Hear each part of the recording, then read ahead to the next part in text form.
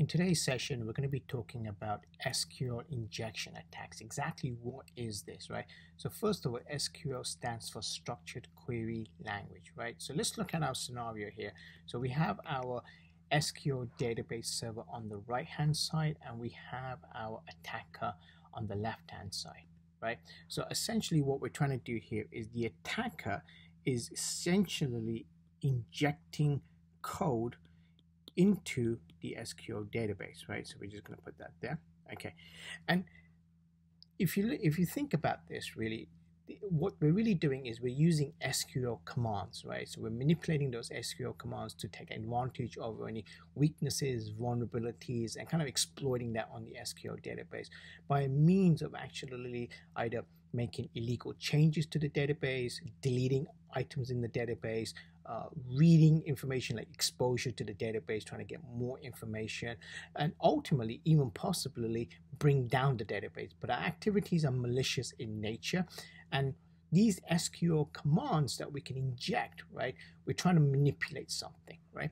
And in many cases, when we look at the architectural design of this, right, typically we'll see the SQL database server, but we also could actually have a situation whereby the actual SQL database sits on the back end, and we have some kind of web application or something that is in the front and interacting with the database server on the back end side.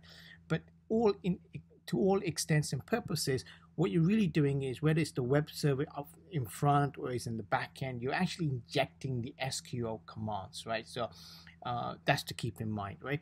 Now, when we look at an SQL injection path, many times it's considered an attack vector, right? And the reason why I actually say that is because it is a path of getting into the database system, right? So you use the SQL commands, the injection code to actually get yourself into the SQL database.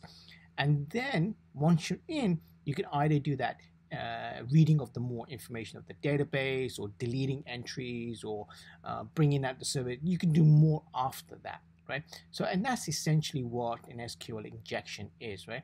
So the question now is how do we prevent SQL injection, right?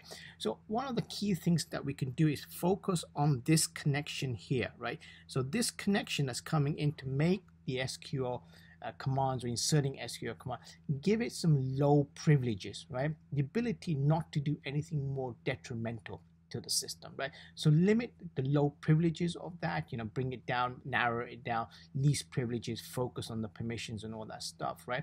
And also, in the event that injection of code has been inserted by that attacker, the other alternative here is to have defense in depth, right? To have other mechanisms in place, right? So if, for example, what we could have is we could essentially have another database system where some of that database, the more confidential database, is further in the back end of the system. It's more like a backend, kind of like an area, right? So that is one element. Also, what you could do is you can also have encryption, right? So you can have TDE and those kind of things, right? So again, like the options here is lower that privilege, and at the same time have defense in depth. Thank you.